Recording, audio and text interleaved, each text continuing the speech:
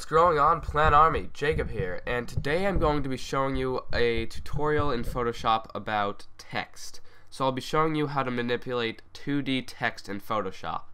And I say 2D because we're not going to be working with the 3D feature yet, but you actually can, with these things that I'll be showing you, make the text look 3D even though it's technically not. Alright, so to show you the effect, I'll just open up a new 800 by 800 white background, and I'm just going to create a vignette look so that it creates a cool background for the text. So I'm just going to create the gradient. Alright, that looks good. Another way you can create this vignette is once you have these two colors selected, it could be like a gray and a black so that it looks good like this. You can go to Filter, Lens Correction, and go over here to Custom, and then you can change the vignette. But I'm not going to be doing that because I think the gradient, the radial, this has to be radial by the way. Select radial gradient when you do this. And I think that's a simple way. Alright, but let's start the text. Okay, so I'm just going to click here and type something in like autotroph. Okay. I'm just going to Control T and scale this up. You can hold Shift to keep the scale the same when you're scaling things up and down. To create this, to make it bounce more from the background, I'm gonna select the text and make it a darker. Actually, I'll just make it black. Alright, so we have this nice looking text. I used a font called I believe Harabara. You can get that at defont.com. They have lots of cool fonts there, and it's just great because they're all free and they look nice. Alright, so what we're going to be doing is going through the blending options. So right click on your text layer and click blending options. Alright, so start out with bevel and emboss. Go ahead and click that and you can see what it does here. It creates it. This is the one that makes it look 3D when it's really not. So if you want to create 3D text but don't actually want to use 3D layers because that can be complicated, you can just use the bevel and emboss and it looks nice. This is inner bevel. There's outer bevel, emboss, pillow emboss, and stroke emboss. So you guys can go ahead and just mess around with all those, and there's depth. So that really makes it 3D when you increase the depth. There's up and down. You can increase the size of the bevel. It looks freaky when you make it too big, but you can soften the bevel. It just makes it like blurry. You can change the angle that it's at. The contour you can go in and edit. And you can change the highlight and shadow mode.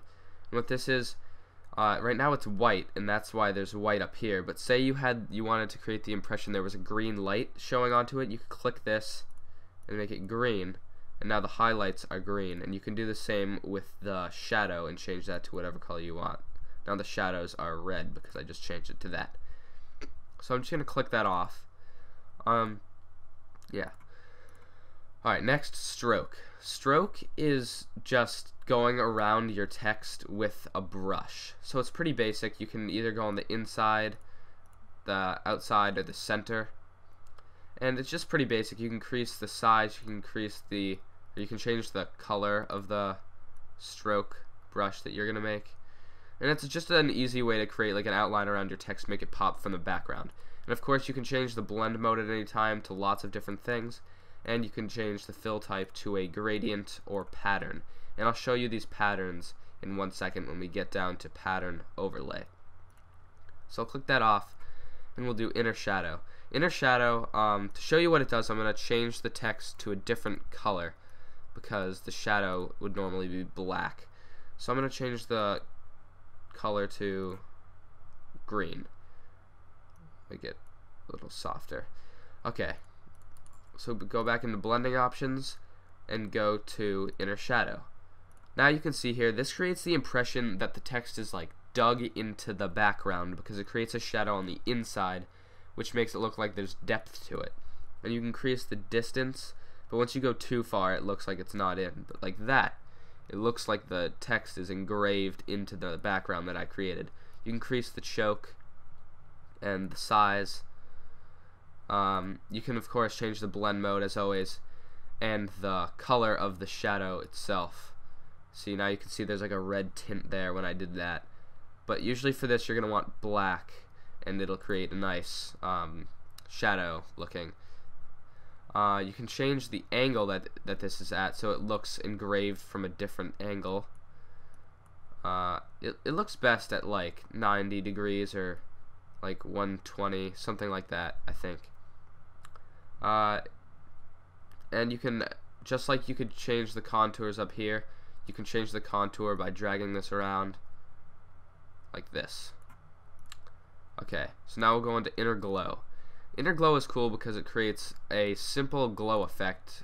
So you can just change this to, well, of course you can change it to any blend mode, whatever you need for your project, and then you can change the color to, you're probably not going to want like tan, that's a pretty ugly color. You can use, well, I'm going to change the text back to a black color for this.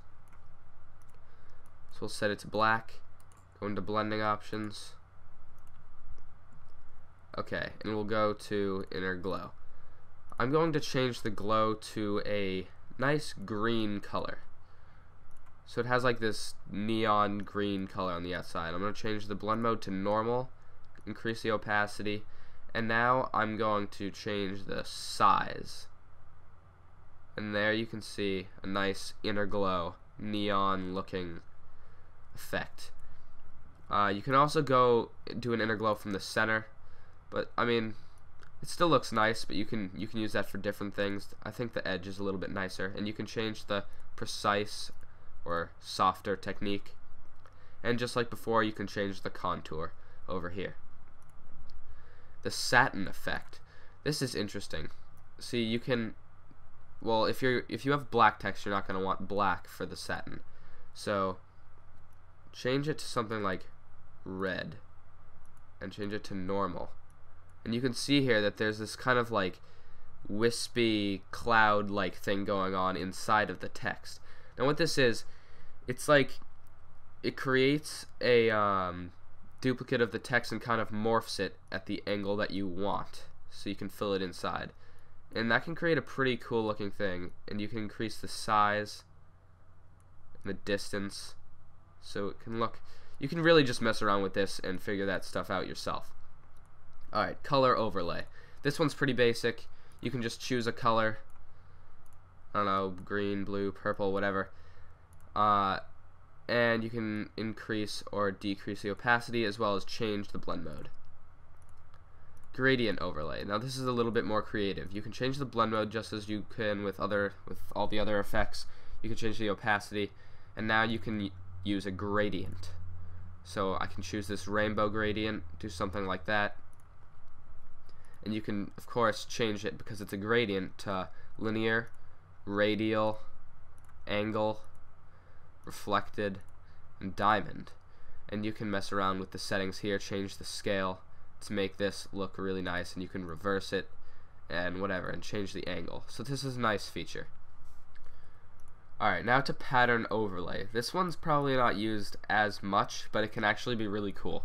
So to show you how to do this, well, first there's a few presets that you can use to overlay your text with a pattern. Now the use of this is if you don't want a solid color to overlay your text, but you want like an image to overlay your text. So I'm just going to create a new little document over here, and with my brush tool, actually I'm going to make this background, just double click on the background to unlock it, change the opacity to 0 so it's transparent, and I'm going to select a green foreground color and a blue background color. Now I'm going to go into my brush settings, and here I've selected shape dynamics, scattering, and color dynamics, and changed the settings a little bit. And I made a tutorial about this stuff earlier, so if you don't know what I'm talking about, go back and watch this and then come back. But I've just selected these and messed with these a little bit, and I'll draw on here. It'll create this cool rainbow bubbly thing. Now that's a nice pattern that you might want to put on top of your text. So go to Edit, Define Pattern. Name this, I don't know, Bubbles. Hit OK. Now go back into this, Blending Options, and go back to Pattern Overlay. Now here you'll find the one that you just created, right here. And you can scale it, change the opacity, change the blending mode just like you could before.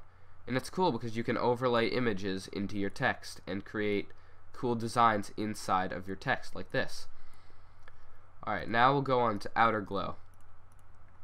Outer Glow is just like Inner Glow, except it's on the outside, obviously, because it's Outer Glow and not Inner.